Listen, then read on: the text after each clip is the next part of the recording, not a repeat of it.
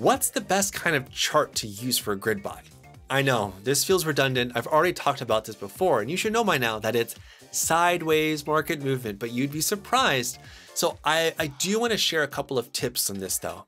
A couple of things that I would look out for when it comes to establishing what could be a really, really great chart for a grid bot would be a couple of things. The first thing is obviously sideways action, but I want to make sure that the grid bot is not working in a huge, enormous range. I avoid anything with a bottom to top spread of over 20%.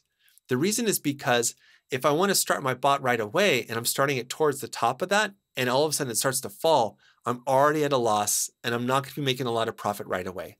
And if that spread happens to be 50, 60, 70%, that's going to be really painful on my account.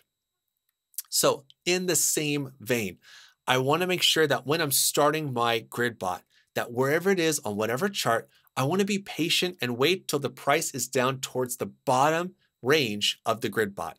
Again, if I start my grid bot at the very top and it starts to buy and sell, that's great. But as soon as the price falls back down to what's established support, then I'm going to be down 20, 30, 40% because I've had to buy all those tokens at the very top and now I'm just holding them, which means it's going to take even longer for me to break even. So again, you want to focus on charts that have a tighter range for your grid bot, and you want to try to start them closer to the bottom area or the bottom part of that range. You can use grid bots on trending charts, but you're not going to want to use them on charts that are trending down. That will be bad. Make sure that if you're looking for charts that are trending, find charts that are slowly trending up that do have a range. Avoid at all costs any charts that just go straight up and they go straight down. Those are not going to be very, very good for your grid bots. It's going to be very volatile. So try to find charts that are just slowly moving up. You will have to manually intervene and readjust and edit your grid bot so that way you're following it up in the range. But that's another type of chart that you can look for that would work well. Last tip for you, there are a few odd cryptocurrencies that have this mechanism behind it where they automatically restabilize to a certain price. A ticker, for example, would be like Ampleforth.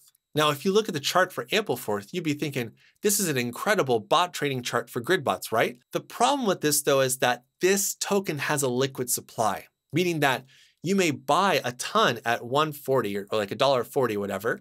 But if the price moves up, you actually are going to lose a little bit of your supply. And if the price goes down, you might have a little bit more. It fluctuates, it changes, and it's a bad idea. So you want to be careful that just because the chart looks good, you might want to look into the protocol to make sure that it's not an auto rebalancing token, because that could cause a lot of unwanted pain in your account. And that was just a freebie that I wanted to share with you.